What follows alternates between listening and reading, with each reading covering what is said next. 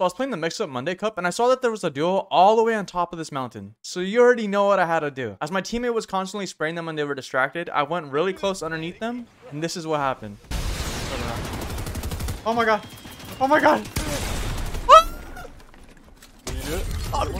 But earlier in that same match, I pushed this duo and I take their back wall. I noticed that both of them are stuck on the staircase, so I wait for my teammate to get right next to me.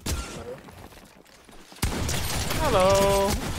He's still trying to build. Yeah, I'm not gonna lie, the players in this Monday Cup are worse than AIs. Dude, like, these guys don't build.